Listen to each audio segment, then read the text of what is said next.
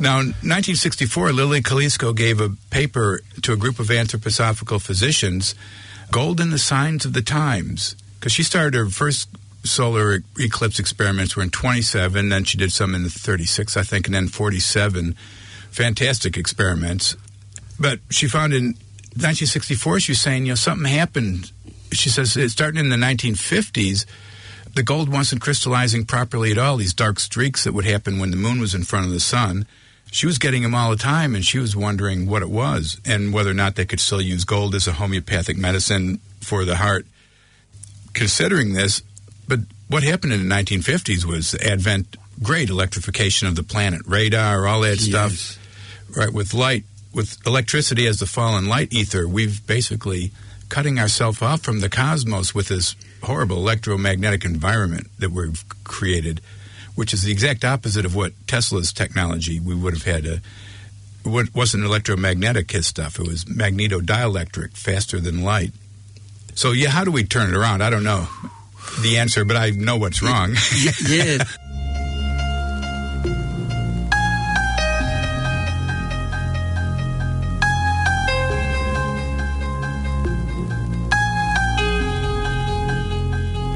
Hi, this is Bruce Lipton, and you're listening to Green Planet FM. Kia ora, greetings, and welcome to Green Planet FM 104.6. I'm Tim Lynch, and I trust that you are doing well. I invite you to stay with me over the next hour as we discuss and find ways to take care of our unique and magnificent green planet Earth. As we get closer to 15 years of broadcasting here on greenplanetfm.com, I am very keen to push the barriers a little more than the usual premise of environment, health and consciousness. And in today's interview, ask some broader questions as to the influences and forces that affect all biota on our planet, especially the forces that are an extension of our solar system and beyond. Today, with the media, be it local or global, having major difficulty at being trusted and believed, we have been impelled to source our information by other means, which includes wisdom that will embellish life, and in particular, assist us in becoming more knowledgeable and inner-resourced so as to strengthen the pillars of society, so that our children and youth of today can still realize and depend on an older generation remaining both positive and steadfast in that we will find the much-needed solutions to what is happening on Earth. That, on another level, certain crew of Spaceship Earth have not left their posts. That, to the contrary, they are returning to their posts and calling for peace at all levels and to resolve all conflict and house and feed all suffering crew. These awakening crew are aware that we have to find innovative solutions to our present dilemma facing the 7.5 billion inhabitants of this profound and until now resilient yet fragile ship. Therefore, I'm asking all crew who are listening to answer this call, to remember why you have been born aboard ship and to recognize that you have major destiny waiting for you. As we tap into the deepest levels of self, to realize that there is a love component that is embedded in our being, and all it may require to awaken it is a change of heart. Yes, that is correct, a change of heart. So, are you willing to take this journey? I trust that you will. For let me assure you, the rewards are beyond your imagination and out of this world.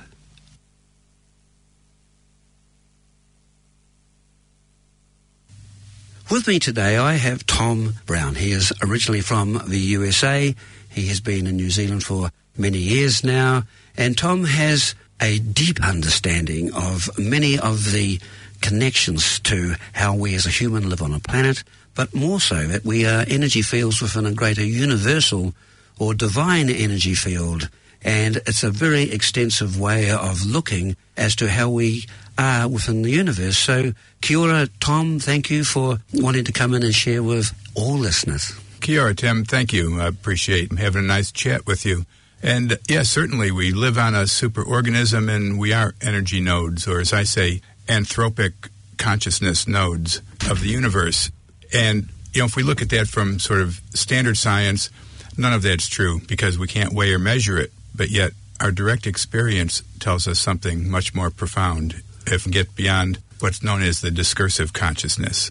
Okay, you've used a few words in there that I'm not... Could you explain? Anthropic, please. Anthropic just means life-centered, or life as humans, anthros, like from Steiner, anthroposophy. Yes. But I call it anthropocentric, which is that the universe is created to sustain life, that's the purpose of it, not that we're just some sort of random sort of meat puppets that just because stuff fell together from gravity from some miracle that the scientists...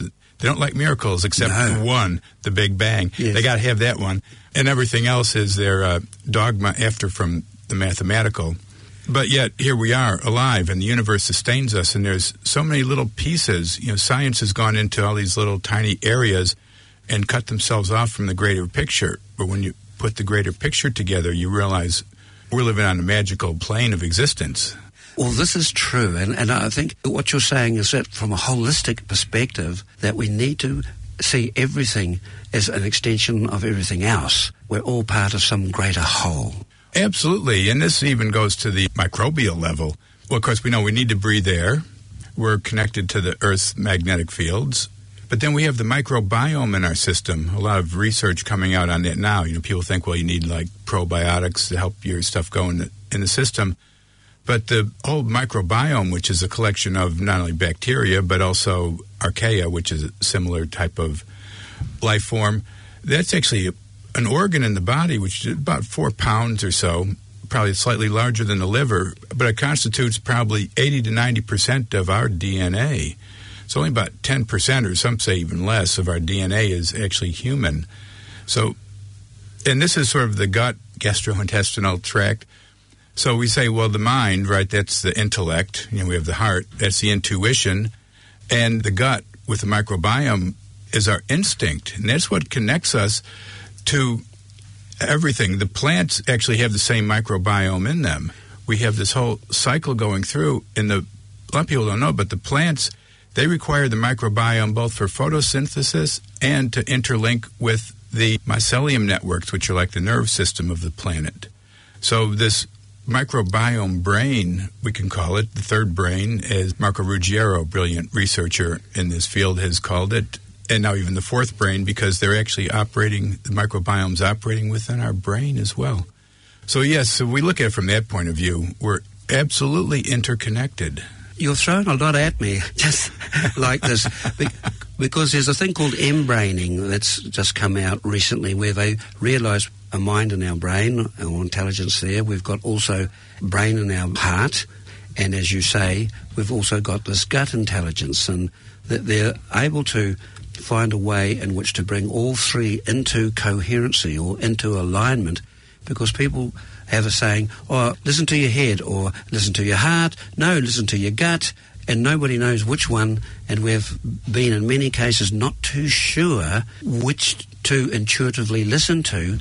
But when we align them all and become coherent with all these three brains, and now you're mentioning a fourth, and they're open to that as well, what it means when we get all four aligned and we have to make a decision, just about every time the decision we make is correct, because these brains are also like antennae. They can actually sort of discern the future a little more. They're more out there into the fourth dimension or whatever. And so there's a new awakening as to what we have inside our being, and this is the new paradigm that we're entering, isn't it? Yes, for sure. And you were talking about maybe pulling into the future, fourth dimension. There's the neurological studies that show that the brain's actually making decisions before we consciously make them. The retrocausality. That's fascinating. It brings up, do we really have free will? It seems like we do. But where is that integration? Where actually is the line? There seems to be some sort of other time happening than that which we experience in our waking consciousness. I see, yes. Well, again, there's so much that we don't know, and I'm very keen to see if we can enter or push back the veil a little and look what's behind, because at present the human race is quite fragmented and dysfunctional. We have allowed ourselves to be influenced by mainstream media that seems to have an agenda of wanting to make us more on edge. The mainstream agenda are not pulling the threads of community together to make us or to bring us together as a global family. We seem to be just more, as I said, fragmented and dysfunctional, when the importance, if we're wanting the children of today and tomorrow to have a future, the 7.5 billion of humanity have to actually get their act together and realise that we're brothers and sisters and we are a global family that just happens to be wearing different bodies and experiencing different cultures, but we all share the same breath. And I think this is one of the key components. We share the breath, we share the microbiome, we share the energetic environment, and that's what's basically been disrupted. Because like if you live locally, you're integrated with the microbiome in the system, but if you have food shipped in from all over, so basically we're down to maybe 20 to 30% of our internal flora. And that causes, they're finding out, that actually causes mental aberrations, the psychological effects of incorrect bacteria in your intestines. Thank you, because this is where I want us to take this microbiome a step further. I've just come back from China, and I've eaten all sorts of foods up in China, and tasty as they were and nourishing as they were, the first thing I got back to when I got home to New Zealand was I went out into the garden and picked at least 12 to 15 different greens and made a salad out of them instantly and ate them, because I knew that all these different green leaves were in many ways photovoltaic cells taking in light from the sun. That was 8 minutes in traversing time and space, and so I was eating locally this food so that I could, as you say, could get all the qualities that were locally into my body to help me come back into balance and just feel more aligned with being at home on my own turf, so to speak. Oh, yeah. Oh, no, absolutely. That's essential, and that's really what macrobiotics, a lot of people think macrobiotics is actually like Japanese food. No, it's about eating locally, because that integrates you with the microbiome. But, yeah, that 8 minutes, that's old school thinking. Right? The sun's instant. The instantaneous transmissions are what they call space scalar, like Tesla transmissions. Okay. Which brings us into another line of thinking. Because some of the research I've been looking at is Russian research, this Vasilyev's long-range action fields, where there's been decades of research. I started looking into it through heliobiology, Chajevsky's work, where they track disease waves, viral waves, and sunspot numbers. It's fascinating. But then I got onto some of the research where they're showing that certain planets like Mars or Saturn, when they're in certain positions on the ecliptic and they rise on either what we call the horizon or the meridian, have a tendency to cause greater seismic effects, volcanoes, and earthquakes. And, of course, from the Western point of view, God, that's crazy.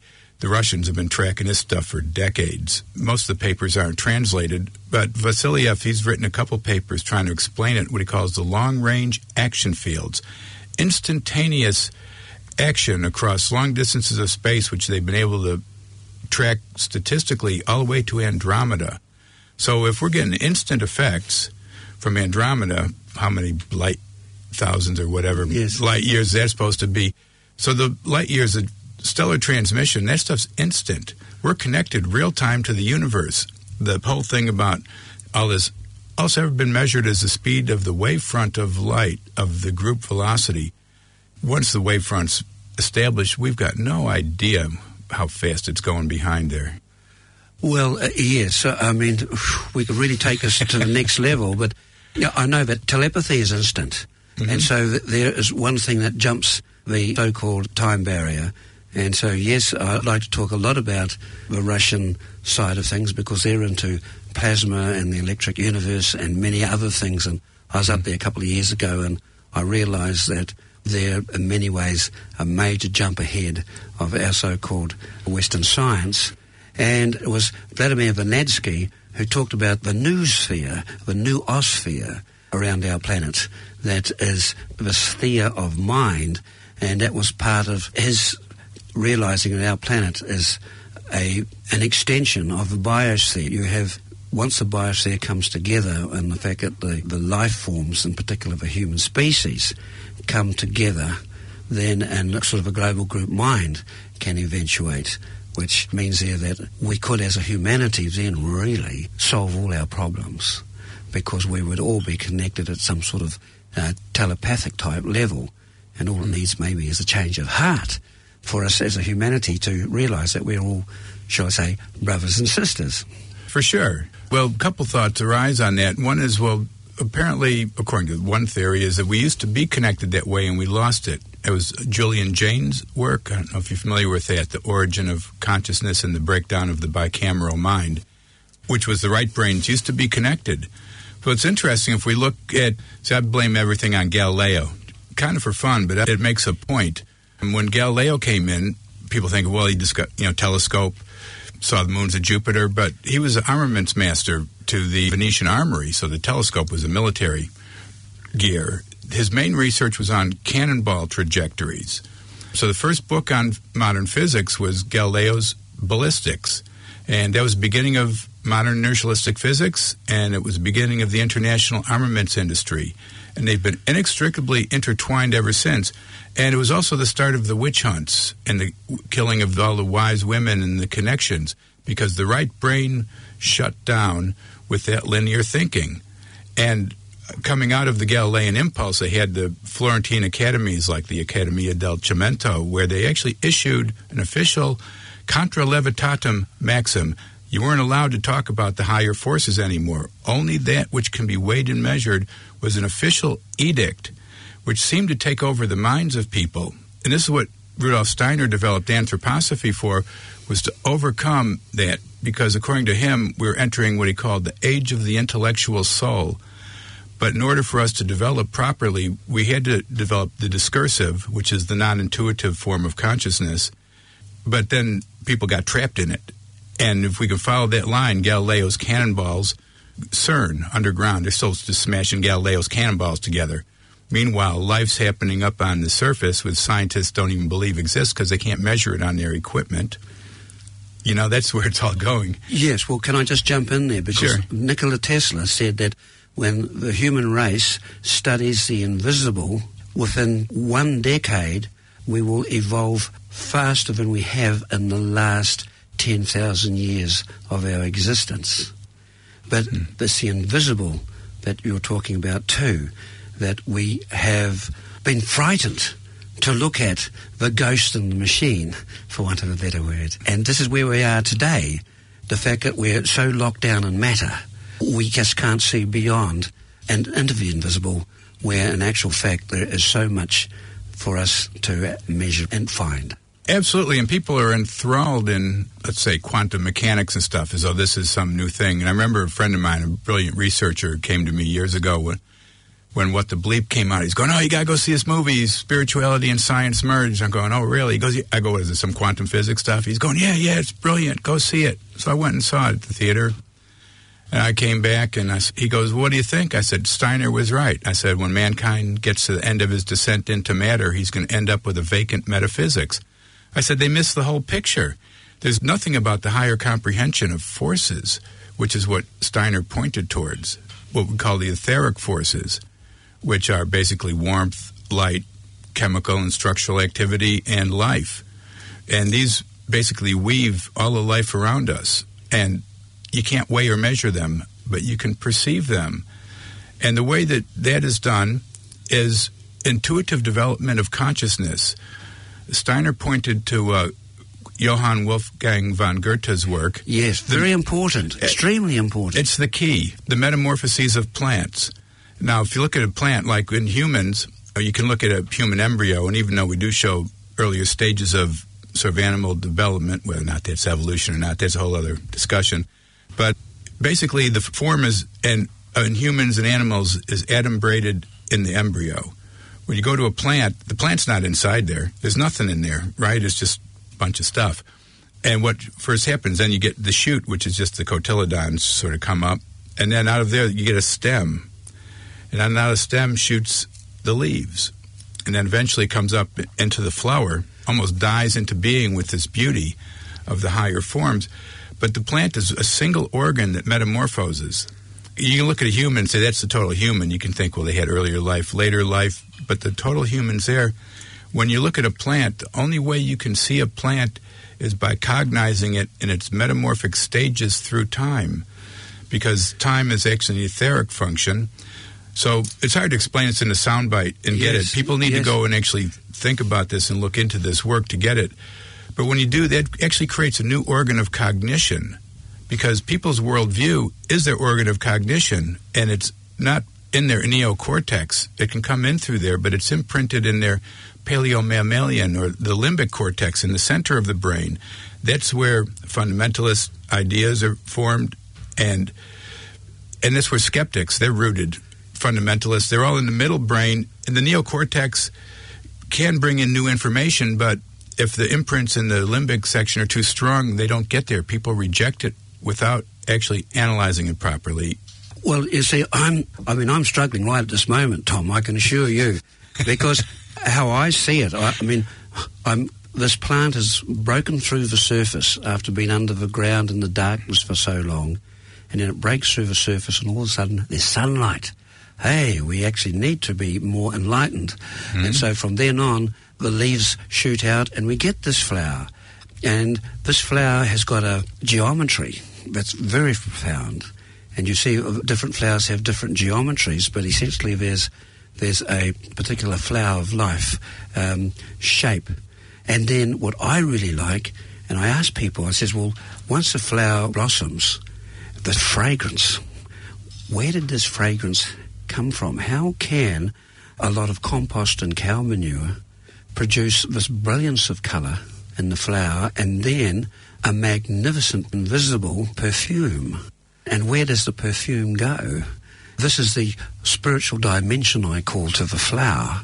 And we human beings, we've been locked down in the earth so long, and when we actually break through and look at life from a standing that we're in sunlight, then we can then, as blossoming flowers, recognise that we are what the Flower Power generation opened up in 1967 in San Francisco, that we're spiritual beings having an earth experience. And this is where I'm really keen on us sharing and discussion to the fact that our planet has loaned us a body, and what are we doing with it?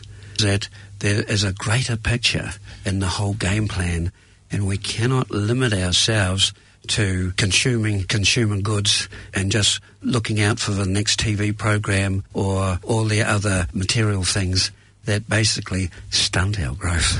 Totally. And that's why, well, how do we connect to the greater picture? That's always been my thing, because I've always searched for that.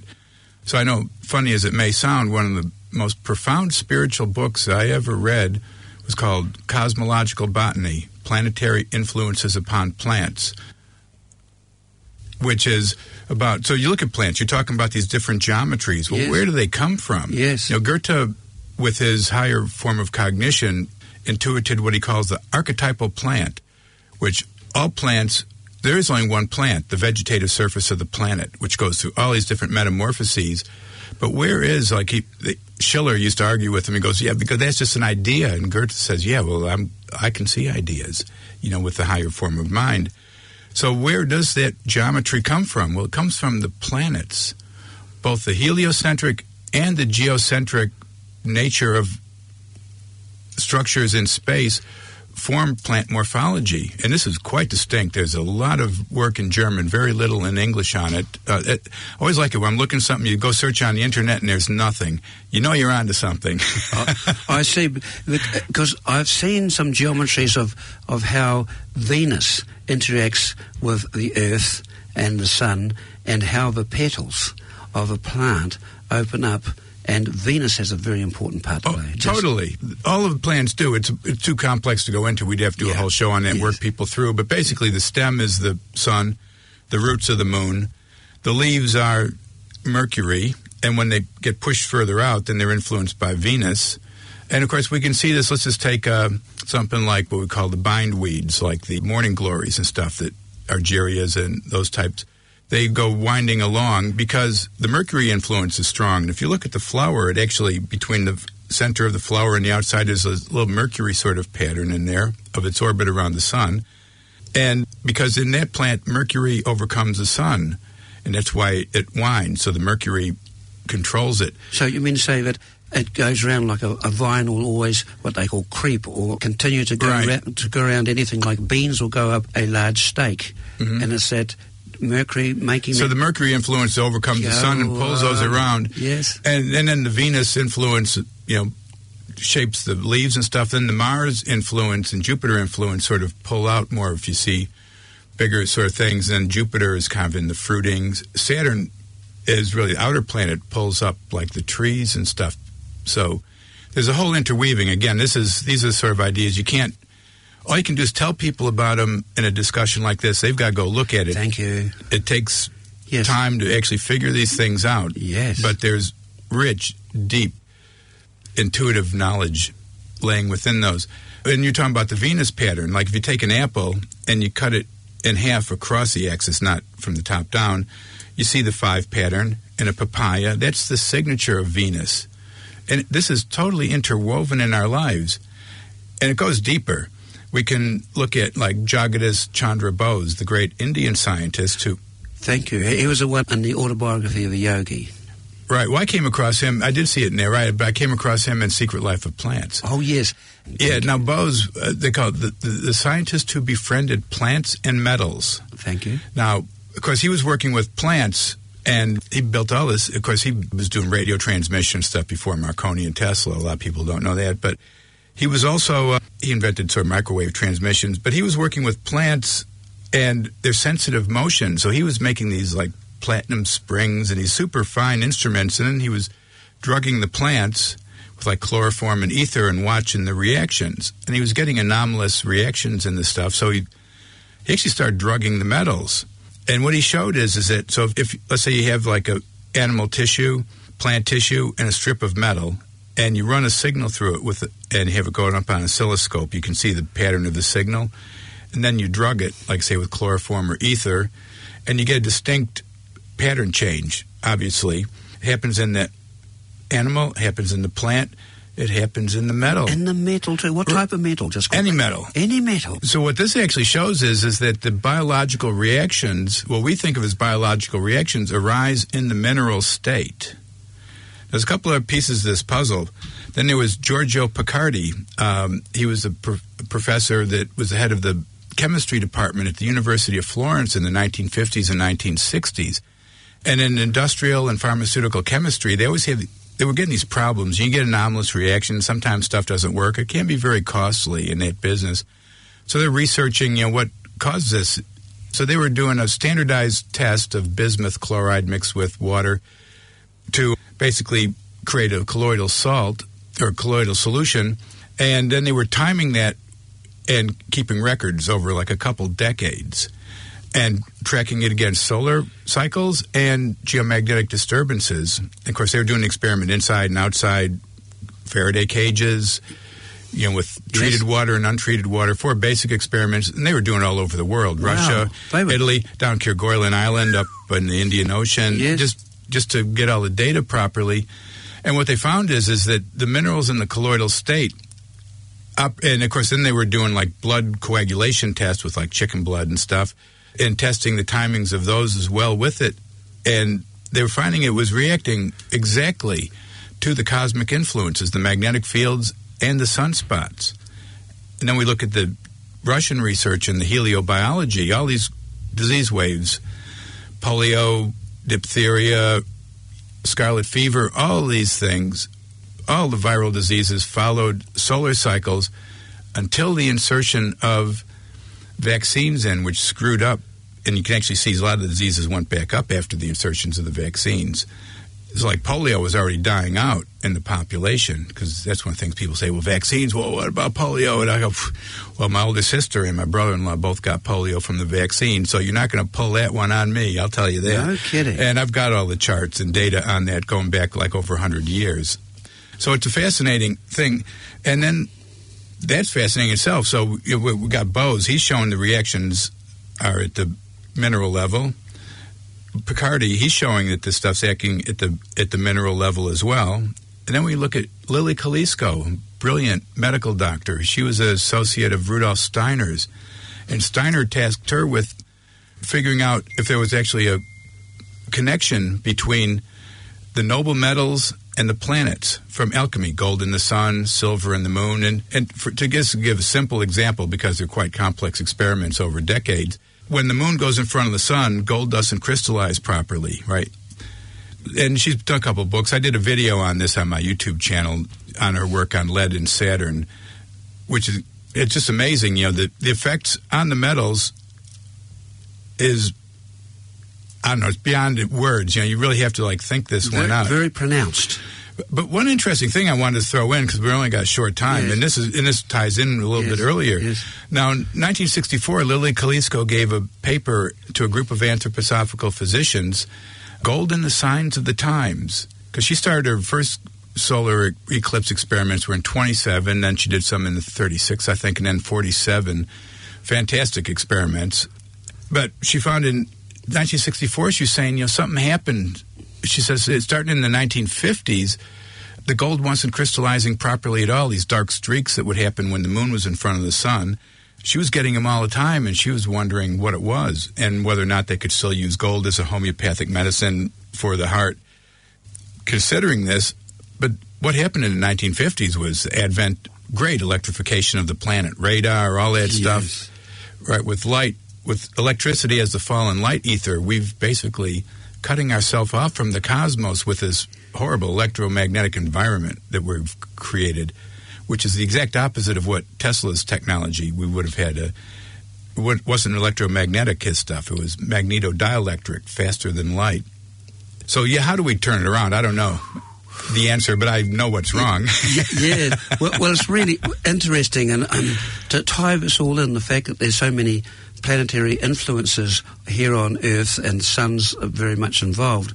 It's like, I see our galaxy, from a galactic point of view, our galaxy is a gigantic, gibundous jellyfish, and every sun is like a nucleus of a cell, and our solar system is a cell within this galactic jellyfish. And if we can see it from that standpoint, we can understand the connections from all of the planets as they swirl around our sun, and also from the astrological point of view, there's the geometry of all these planets. If you can see them, you can sort of draw a straight line, or sort of straight line, because light bends in space. But there is this greater connection that here we are, we've got living on this organism here on Earth, and we're endeavouring to find our way in life. And as you say, there's some very pronounced human beings who have come into the world, and essentially we haven't learnt of their existence. And you, as a researcher, particularly with Borderlands, and here you are today, you're giving people names of very, very potent and important people who have witnessed and done research that mainstream science, our universities, which are supposed to be the study of the universe, hence university, the universities have lost their way completely. And so we have to virtually have to depend on our intuition, talking with our neighbour. It's a grassroots revolution to essentially find a way to get our communities to come closer together and, as a people, grow into the light of our own true selves. So what do we need to do to become more knowing, more feeling, and just realise that our planet is in a critical state at the moment? You've said that. We've cloaked it in an energy that is not natural anymore. What do you think we need to do, Tom? Well, what I do is I look out and I see the big picture that you're saying. How do we change this? Well, I find for myself, I try to change myself. You're right. That's the start. But then what I do discover, I share. Yes. I've been doing that for the last 3-4 decades, coming across this information just because it interests me. This isn't a job. I don't get paid for this. I wish I did. We're in the same team here. Exactly, Tim. I know, because I remember you showed me that newspaper. You were doing this stuff back in the 70s. Yes. You've been looking at this a long time. Yes. So you understand where this is coming from. So, but how do you share it with other people? How do you change the world at large? And this is something, I'm seeing it happening whether or not we can do it individually, other than just changing ourselves, but all the research going on now, the electric universe people, all this microbiome research which is going on, the fungi research, Paul Stamets and other people like that. People just have to open their minds and look out. People get wrapped up. I know a lot of people probably get upset because I say this, but they're so wrapped up in voting and it's all these. Everybody was so abusive to everybody, over this last election. I'm thinking, well, the bankers won anyway. It doesn't matter who's in there because it's an international slave system, which people and the system is us. The system is us neglecting our inner responsibility and connections to the universe. So the way around that is for us to wake up each individually, and some may not have this sort of ability that I do to go through all these different scientific things and look at them, but just go out and stare at plants for a while and think about it. Go, wow, they're connected to the planets and how they move. I'm speaking to Thomas Brown. He's an American living in New Zealand and has had a huge, insightful life studying the areas of existence and also working with borderlands. That was many decades ago, and you can find their website at borderlandresearch.com.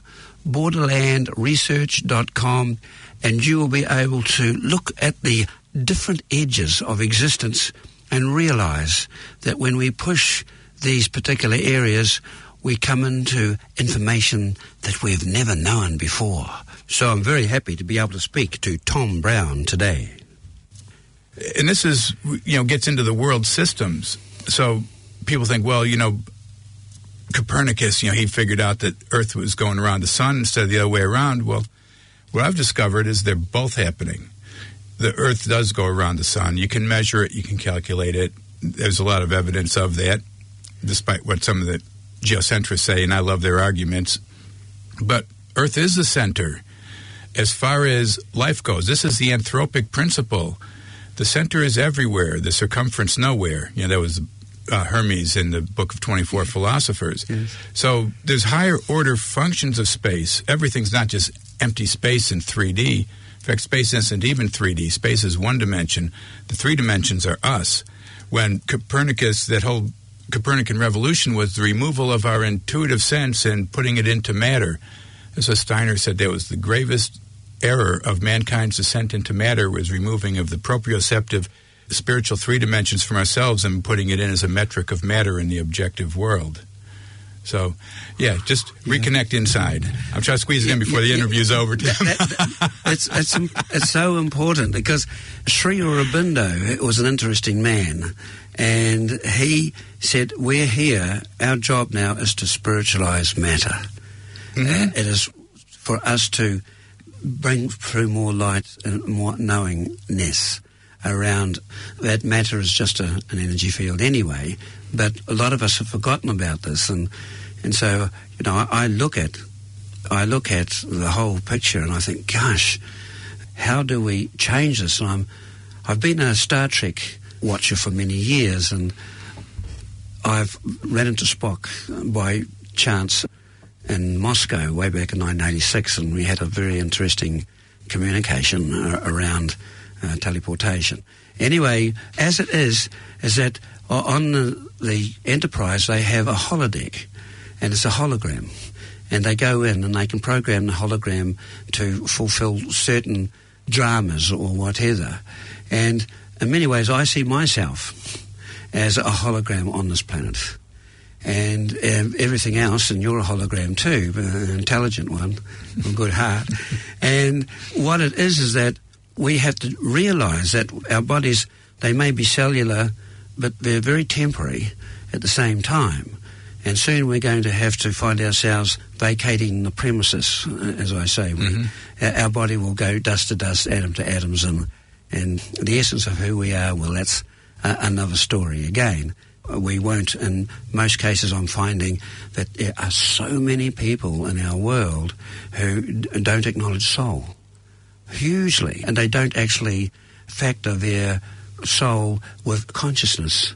And they, in many cases, as I spent some time with an American, are we born to reproduce to die? And I say, no, we're not. But if that is the common thought pattern, that you find, say, in the political arena. If you go out into the world, all they're interested in is basically consuming as much and grabbing as much whilst they're alive, and then slowly they fade out to die. And what are we doing? We've missed the whole game plan of what existence is all about. And so as we carry on in this world with the challenges of the military-industrial machine, all that money, so-called $1.5 trillion a year, would solve every problem on this planet. In 5 years we could have everything sorted, and yet we can't seem to shoehorn the people of power out of power and basically out of the whole game. We need to be able to find a way to, I don't know, I wake up every morning and I think, how can we find a very, very creative, innovative way of getting people to realise that we are far more than we think we are? Well, that's what I work on. That's why I've been working on presentations with videos, and I really feel like I'm sort of coming into where I should have been long ago, where I thought I may have been 30 or 40 years ago. I used to think I really knew what was going on, and now I realize how little I know. Yes. I mean, sure, I can talk about all these different people, but actually, they're just sort of doorways I want to go through and learn so much more. So how do we really figure this out? That's a good question. I think, for each person, it's just a matter of them connecting, understanding. Yep, making the connection. I mean, the heart is a very important one. That a lot of people are still disconnected. They talk about the great journey from the head to the heart, right. And of course you're taking it further down to the gut as well. Right. And we really have to start to feel, and a lot of people don't know how to feel, particularly the men. Oh, I agree, and that's because of the left brain thing, and that's why you say, what really do? I have a lot of thoughts that I can't put into words yet, because it's a feeling. Yes. It's an intuition of what can be done. So I try to fill it in. All these little bits I've talked about, they're objectified. So what I'm looking at is like a pragmatic metaphysics, a way of actually, because people they believe all sorts of stuff. Spiritual stuff, it runs the gamut. And I've done sort of comparative religion studies, and so my main interest is sort of comparing the Vajrayana mandala to Steiner's ethers, which I find ties in quite well as far as a larger picture. So from my point of view, I'm looking at that as a core archetype and trying to spread the different ideas that bring people towards seeing that, how we have these functional archetypes within nature that we all respond to. You're talking about the holographic universe. I agree with that in a sense, but so we're projections in a sense, and everything we deal with is projections, but what are we projecting on? That's what interests me, the dynamic field, and that's why I like the Vajrayana and Steiner's etheric sciences both, because they show both the projection medium and the projection field as a structural archetype. So, which all religions have little tiny pieces here and there that they take off, and then they try to just do a little bit, do a dogmatic overlay of it. But that's why I say just go connect with nature. There's nothing greater than looking at the sky and the sun. People talk about the wave-particle duality. Well, there it is right in the sky. You got the yellow dot and the blue sheet. That is the wave-particle duality happening right in front of you every day. And that could bring us off into Tesla tech and Steiner's stuff, but that's another hour. That's right. I mean, I've been lucky that I was born on a farm and we had a river running through it. And in those days, it was a crystal clear river. And so I could just go there, down the back of a farm, nobody would see me, take off my clothes, and just stand up to my waist or even just up to my ankles, it all depends, and allow this water. And I see this snake of silver coming down through the paddocks, and then all around me, and I'd turn around and I'd see this snake of silver water, transparent atoms, just disappearing into the distance. And then I could put my hands in the water and clasp my hands together, take this water and drink this water, realizing that sparkling, shimmering, transparent atoms just passing in through my whole body. And it was a major, major connection to realize that we have so much possibility to connect at this deeper level of being. Oh, absolutely. And water is a resonant medium for absorbing the energies of the cosmos. It is, because when a stream is flowing downwards, there's actually a weak electrostatic charge flowing the other way, what we call orgone. Yes. And orgone's not exactly electrostatics, because we see lightning hitting, and people go, "Oh, that's just like electrons flowing." I look at it as collapse of dielectric lines of force. But let's say you're taking a physics class, and you have like a Wimshurst generator, a little static generator, and it's raining outside, right? And the thing's not working that well, and the teacher says, "Well, we'll run better on a dry day." And go, "Well, if those sparks are electrostatics, then how come it's sparking out in the rain, right?" Because there's different aspects of it.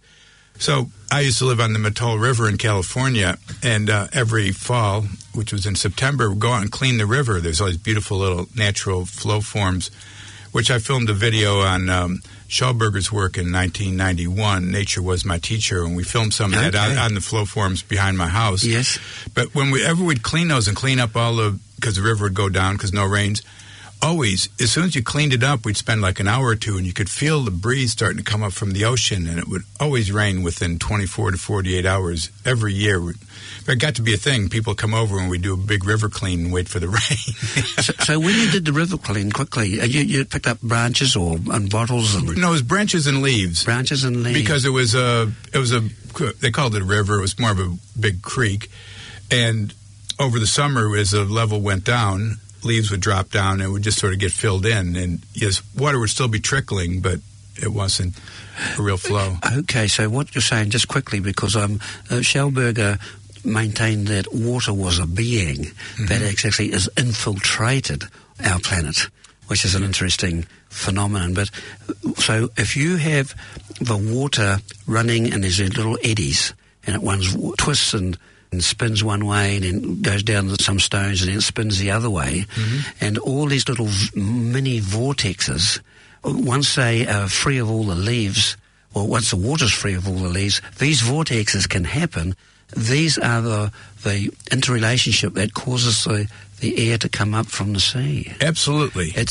And so when trout want to jump up rapids and even jump up waterfalls, these little vortices also go up the waterfalls to allow the trout to catch the energy and then go further up the river? Right. That's the levity force that the Florentine academicians ruled that you're not allowed to think about. And nobody has for the last 500 years except brilliant minds like Goethe, Schellberger, Tesla. They all knew about these things. Yes. Yeah, and then Lord Kelvin, the Kelvin generator, right? Where he actually demonstrated two streams of water going through copper pipes or tubes, dropping down and hitting other ones, and you connect the bottom of one to the top of the other, back and forth, actually creates electrostatic sparks.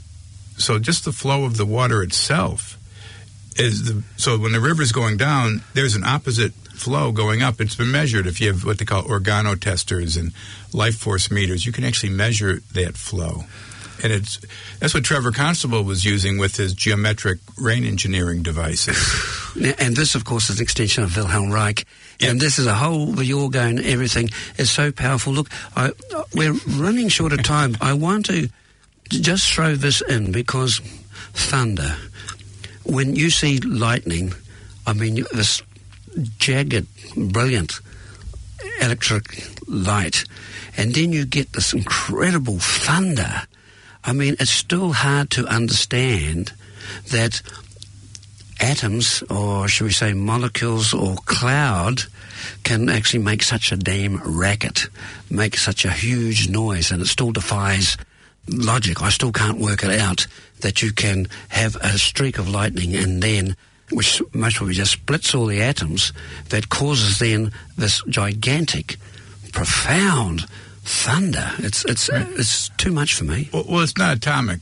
The atoms might be formed once the lines collapse, but these are the dielectric, because we think of Earth's magnetic field, but Earth has an electric field too.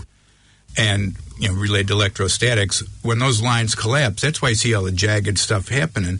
And we demonstrated this in the lab at Borderland Labs back in the 1980s with big capacitors, and we just had like threads coming off it, and you charge the capacitor up, and you can see the lines, the threads will fill the lines of force. That's a collapse. And Eric Dollard's Tesla magnifying transmitter that we were experimenting with at the Integratron in the 80s, This was putting off these beautiful discharges, organic looking, because it was non-electromagnetic. It was the magnetodielectric Tesla currents. But when you see the discharge coming off the top of the coil, we were actually measuring 5 radio frequency amperes into ground. So it was actually an implosive. So when you see the lightning, it's not just like electrons flowing from sky to ground or in reverse. It's a collapse of these lines of force which creates this effect which blows the sound out. Because I'll tell you what, it's you can understand why early peoples in the world thought that the gods above the clouds were displeased with them or something like that. Yeah. Because it is just another profundity of nature. I mean, it's like if you're down in the South Pole and you ask somebody to point to God, they'll point to the sky. And yet if you're at the North Pole of our planet and say point to God, and they'll point to the sky above their head as well, and they're both different directions to where they're pointing, if you know what I mean. Mm-hmm. It's just that we've got a very limited perspective here on our planet, and as the necessary or the need for people to really recognise that we're surrounded by magic, and that the human species, I am magic, you are magic, and as I've said for the last 10 years, every baby born into this realm is an energy bundle of exponential potential. Mm-hmm. But we lock children down by saying, shut up, go to bed, keep quiet, go to your room, when in actual fact all they're wanting to do is blossom and grow. Oh, yes, for sure. And one of the important things is, there's that old Hermetic axiom, as above, so below. It's interpreted many ways, but as I've found over the years, what it means is the subjective and objective. That's the true meaning. I mean, we see little effects of it in some senses, but we're talking about the plant morphology, the relationship to the planets, the effects of planets and stars on seismic activity and the properties of metals. That's all happening inside of us. This is like quantum stuff. They say, well, we just look at something, it's a collapsing of the wave field. It's only because of the observer. I call it the double-slit quantum God error. It's a self-deception. We are part of the universe. We're here. We're anthropic consciousness nodes. The universe, in order to exist, we'll say, well, I was little. I go, well, theoretically, nothing should exist. Why are we here? That's a big puzzle. Well, because if there was some greater thing, God is a metaphor for that which we don't understand, how in the world can you know yourself if you don't have polarity? So you need some sort of polarization in order to have experience. To stir things up. Actually, so we're living through that. So we go through these different phases, and we're going through a phase right now. We can call it the Kali Yuga or whatever. Clearly, we're disconnected. We're lost in matter. We're making amazing technology, but it's enslaving us in a sense. Yeah, what the answer is, I don't know, but as Kwai Chang Caine said in the old Kung Fu, he said, I seek not the answer, but to better understand the question. Yeah, well, there's lots of things. Now, we've talked a little bit about soul, or just mentioned a soul. Okay, there's the God equation. I mean, a lot of people, my father was a Catholic, and he threw religion out the door. He threw the baby out of the bathwater, and yet most indigenous peoples have an understanding that there's a greater reality, and that we call this greater reality God. And there's an old saying there that if all human beings became God conscious, then we would instantly have this planet awaken all at once. Oh, there is a possibility, because basically if there is a God, then we are representatives. We're extensions. Everything is. You can see this interconnection. I mean, that's what all these different experiments and researchers, all of them show this complete interconnection with life. Life is magic. You go to as Trevor Constable used to say, you go to the greatest medical universities in the West, and they can't tell you what life is. They actually can't define in technical terms the difference between a living being and a corpse. He said, but you go to Hong Kong, he said, even the street sweepers are practicing Qigong and stuff. He said, it's just part of their culture. We need to get our mind into these larger ideas. So true. I mean, the fact is that you've mentioned the word Trevor James Constable. Mm-hmm. He was a New Zealander. He was. And yet he lived overseas, and you'll find zero mention of him in any books or anything in New Zealand, solely because he was one step out of a game. He was far beyond the normal, basic Kiwi thinking. And as we know, we've got to dump the Kiwi as a emblem for New Zealand, because who wants to have an insignia that's essentially lost in the scrub, cannot see in the dark and cannot fly, to have an overview of things.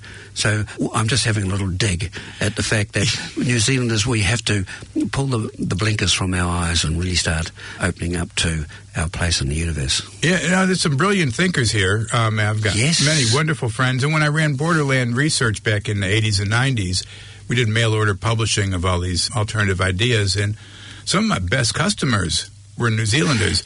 And I can say for all the foreign subscribers we had from all over the world, the greatest number were from New Zealand.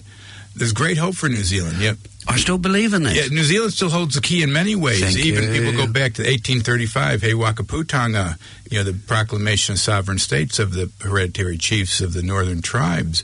That's actually the key. That's the true world order, the key for unraveling this whole system when people really understand it. But that's another whole discussion. Yes, it certainly is. And the great pity of it all is that we're running out of time. We haven't been able to transcend time yet, Thomas. Yet. But we know it's possible. And we need to be able to find ways to get through this. Tom, have you got a website? Is there a connection so that if anybody wanted to follow up on it, you've got a YouTube's, whatever? Yeah, well, I do have thomasbrown.org. I don't keep it up on that much, but there's a few articles there and some links to my YouTube channel and stuff. Currently, I'm acting as senior science advisor to New Earth Nation, New Earth University, which is based out of Humanitad, which is a NGO out of London. So I've been working with them. We're looking at bioarchitecture, ways of bringing sort of structures in that actually enhance life. Yes. Looking at a lot of different ideas. So, yeah, that's one way to find me. I'm on Facebook like everybody is. As much as I dislike it, it's also a great place to connect. So, okay, Tom. Well, look, thank you. Let's just trust that we can be the change that we're looking for. And I mean, you and I feel that I'm doing it, and I know that you're doing it. So all we need is 7.5 billion human beings doing it too, and we've got a very promising future. Oh, no, it sounds great, Tim. I really appreciate talking with you. You're lucid, aware, and you understand.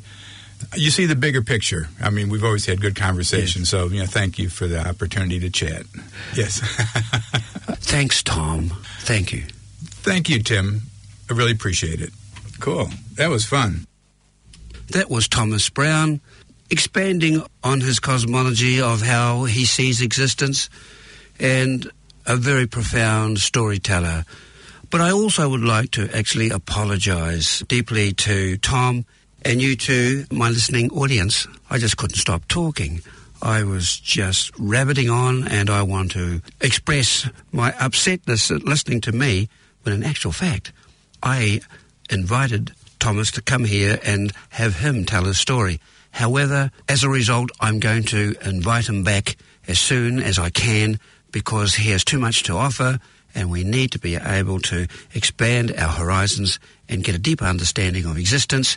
And he is one person who can elucidate and help us on our journey. Thank you. I invite you to be able to come to greenplanetfm.com, where we have over 400 interviews in our database, which you can readily download and listen to be able to inspire yourself to become the change you want to see in the world, and become involved in caring for your children and grandchildren's future. We are also on Facebook, on greenplanetfm.com and ourplanet.org. Please come and love us. This is Tim Lynch. And or Lisa Eyre. And Liz Gunn. In the spirit of Aroha, wishing you a wonderful week. We look forward to being with you next week. I say, kia kaha and haere ra.